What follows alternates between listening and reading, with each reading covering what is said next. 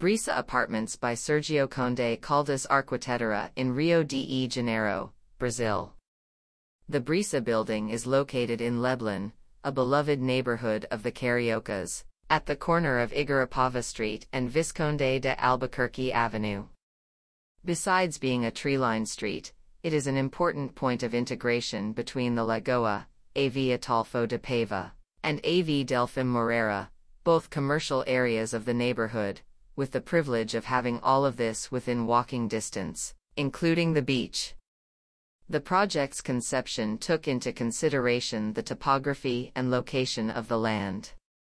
Its implementation is privileged, at a corner, with ample space, a view, and a morning sun. These aspects were contemplated and valued. The proposal of the pilotus, valuing the structural solution, landscaping, and integration with the art of aioli de freitas, were natural choices we made during this process.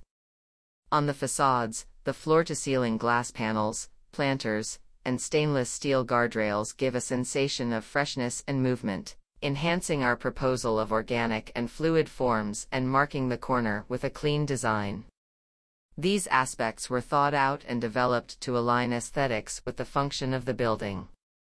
We took advantage of the northeast orientation to enjoy a significant amount of sunlight, especially during the mornings, making the apartments a privileged place in terms of natural lighting.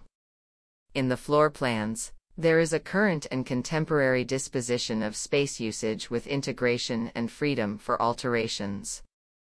Green spaces were considered essential, mixed with architectural elements, for a pleasant coexistence between residents and the city.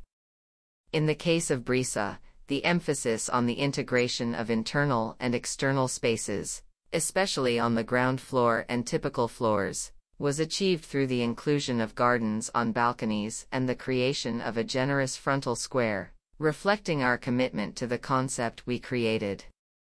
Inspired by the sensation of the sea breeze very close to the building and the lightness of its forms, the name came naturally, which made us very happy.